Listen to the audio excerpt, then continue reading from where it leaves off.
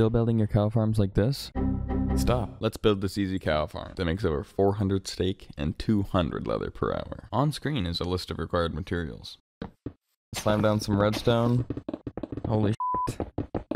Slam down some chests, slam down some hoppers into that, slam some trap doors on top of that, slam down a bunch of glass for walls. That'll do. Slam down some more glass, throw that on there, add some filler blocks in there. Let's throw all the lava into the dispensers, that'll do. Slam down some temporary blocks here. Let's put some trap doors down, that's nice. Break those out.